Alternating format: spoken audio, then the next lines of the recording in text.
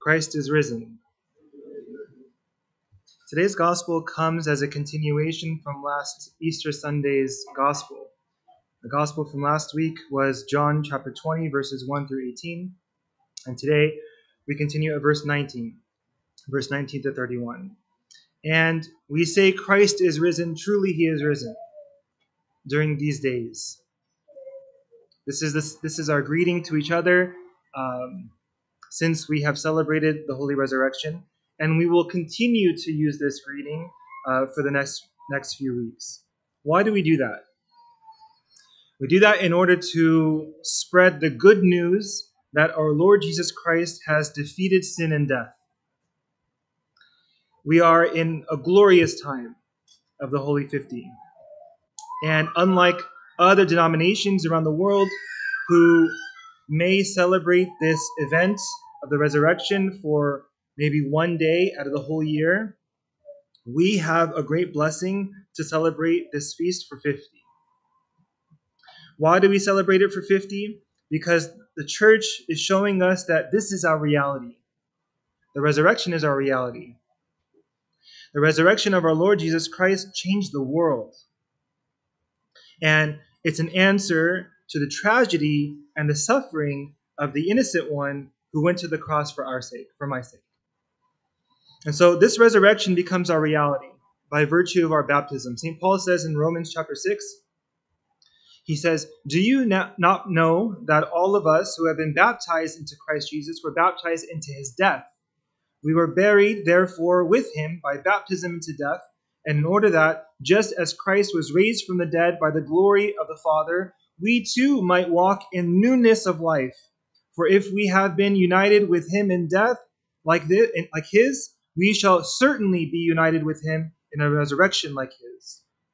So this is the gift that our Lord Jesus Christ has given to each one of us. And this gift is continually brought to our minds, especially during the Holy 50 days and each and every Sunday. This is not a celebration of a cool idea. This is not like a famous story. This is not like Harry Potter. It's not a good story that we've heard. No, we're not. These kind of other stories that we hear around us, they're not going to have festivals and great celebrations in the name of Harry Potter. Our celebration within the church is a different nature. For us, it's a celebration of a life-changing reality. The resurrection of Christ, which we celebrate, is a celebration of truth over falsehood. It's a celebration of life over death. It's a celebration of light over darkness. In our readings today, there are many things that deserve our attention. It's very, very difficult to pinpoint where you want to spend time in your sermon. But I wanted to spend time a little bit in the first verse, in verse 19, again from John chapter 20. We read, "Then the same day at evening, being the first day of the week, when the doors were shut where the disciples were assembled, for fear of the Jews, Jesus came and stood in the midst and said to them, 'Peace be with you.'" Why were the disciples afraid? One of the most important aspects this first day of the week, we're told that the disciples were hiding. They were hiding in a secured room behind closed doors. Why was it that they hid? The reason is not hidden from us, for fear of the Jews. Now, if we were to say these kind of things, we might be labeled as anti-Semite, but that's not what this is. But this is an incredible statement made by one of the disciples who was there at that time, and he also was a Jew. So why did the disciples have fear of the Jews? Because they had just seen what had happened to their beloved leader, our Lord Jesus Christ. It was such a vicious, illegal, unjust attack. And if that could happen to an amazing prophet like Christ, then by no stretch of the imagination would they think that the Jewish authorities could do the same to the followers of Christ. So the disciples didn't have the idea, they didn't fully comprehend what had truly happened because they were still living in the old world, hiding in that upper room, They were still hiding in the old world. For the disciples, death was still death. In that moment, fear was still fear. Despair was still despair. When someone asks about the resurrection, I would gently point them to this passage. The disciples, these grown men, they were in fear. How does it happen that such frightened men, such cowards, they become brave as lions? How did such timid people become so bold? And I think it takes a small amount of logic to fill in the blanks. Let's see what happens. Our Lord Jesus Christ promised the disciples that he would not leave them orphaned. And he kept his word. The appearance of the Master changes everything. The disciples, their eyes were opened to a completely new world, and they can leave the old world behind. In this new world, death is a minor point. Fear vanishes. Hope flourishes. And after seeing the crucifixion and death of their Lord, they now witness the resurrection. The one who had laid down his life for his friends took it up again. We have to understand that this is the reality by now which we live. The disciples understood this through physical contact of our Lord Jesus Christ. They became bold and they traveled throughout the world preaching the good news and baptizing in the name of the Father, Son, and the Holy Spirit. They changed the world because Christ had changed them. What about us? We don't see the physical body of our Lord Jesus Christ, but the Lord said to St. Thomas that those who believed without seeing would be blessed. What did he say in verse 29? Jesus said to him, Thomas, because you have seen me, you have believed. Blessed are those who have not seen and yet have believed.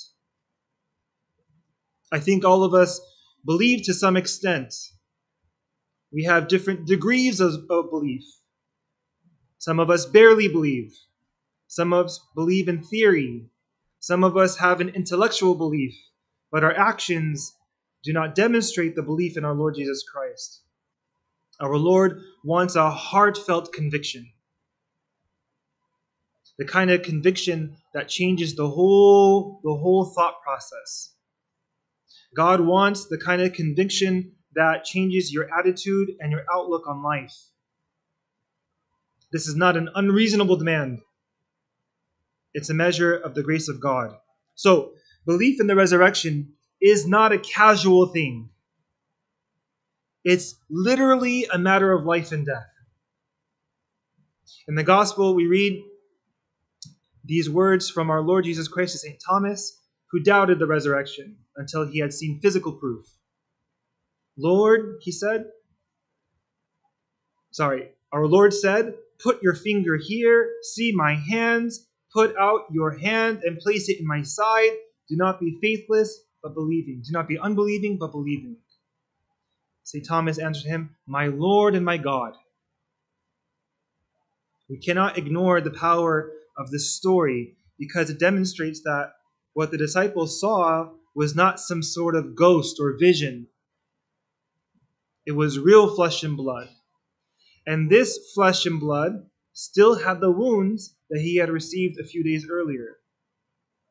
Still had the holes in his hands, this huge spear wound in his side. And so his presence shook St. Thomas. He cries out, my Lord and my God. It is one of the direct instances where Christ clearly called God, and we notice that our Lord does not rebuke him or silence him. My Lord and my God. He is referred to as God. And Christ does not rebuke him and say, no, none of that. Don't call me God. He doesn't say that. He doesn't say to St. Thomas, don't say this, it's blasphemy. Our Lord accepts these words from St. Thomas because they're full of truth.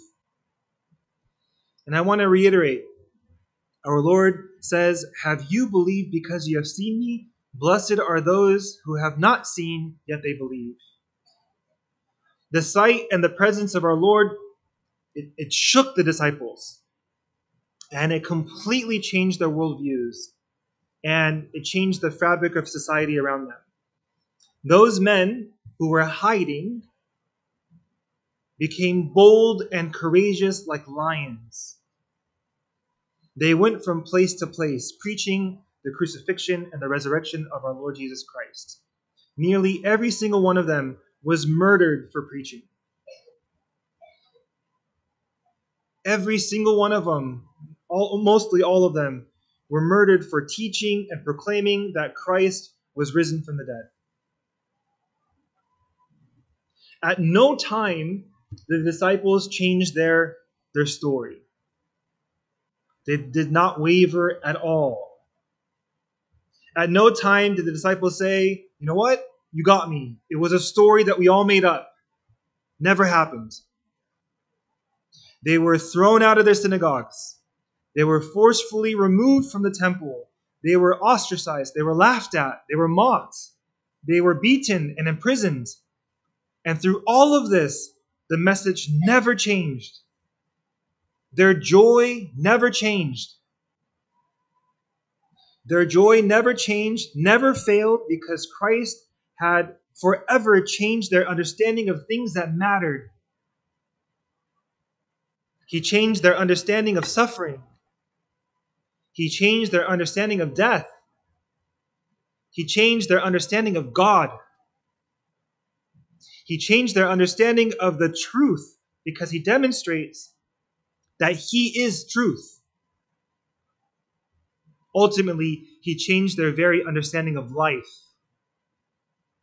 They were ready to leave everything behind in order to boldly proclaim this objective truth. God exists. That God loves us so much that he sent his Son into the world for us. And that his Son suffered and died for us. And that this same Son rose from the dead in order to give us renewed life and purpose through communion with him and fellowship with him. Objective truth in the person of our Lord Jesus Christ is meant to liberate and free the oppressed, this enslaved humanity, this from the delusion of idols, from the prison of false teachings that can never offer us healing, can never offer us hope, because they can never actually bring us the one true God. Why am I saying all this today? Because we are people of the resurrection. I don't want you to be enslaved and entangled with this world, in its materialism, in its lusts. We are reminded that life has no meaning unless it's married to the truth. The resurrection of the crucified Lord, who is the only Son of God, should be the central truth of life. It should shake us to the core as it did to the disciples. It must change our lives. So to conclude, the story of St. Thomas is written for us as a reminder that these events, as unbelievable as they are, actually happened. We see from St. Thomas that doubting is natural, even for someone who has followed Christ closely for many years, someone who saw his miracles firsthand. And Christ is alive and loves each and every one of us. We're reminded that the apostles, they were frightened and huddled together, not knowing their futures, not knowing their fate. And we're reminded that after the Lord appeared to them, they were bold. And they went everywhere, preaching everywhere, regardless of the risk. And within 2 months of the resurrection, the followers of Christ multiplied from a mere few to thousands. All of this reminds us that the resurrection is real and powerful and changed the course of history. And this joy and this hope, this power is given to us freely, not because we earned it, but because he loves us. If our lives are difficult and full of pain and sorrow, be of good cheer. God has overcome pain. He has overcome sorrow by patiently enduring those things. If there are days when you wonder why you're alive and what the meaning of life is and all these kind of things, don't forget that our Lord Jesus Christ has conquered death. He gives us a chance to live for someone who lasts beyond the grave. It doesn't really matter where we start, even if we're skeptics like St. Thomas. But let us also imitate St. Thomas when he boldly came to the faith and said, "My Lord and my God." That faith changed his life. And 2,000 years later, it still has the power to change ours. When we take the resurrection to heart, we can begin living. We can break free from fear and despair and hopelessness. We can break free from sickness and death. We can break free from the bonds of addiction and sin. We can break free from fear of others' opinions of us. Our Lord's victory over death becomes our victory over life.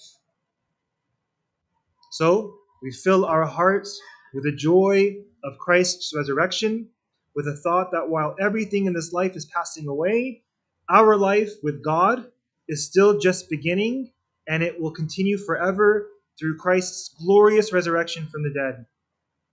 This is the truth proclaimed by the apostles, and it is the truth and the reality of the people of God.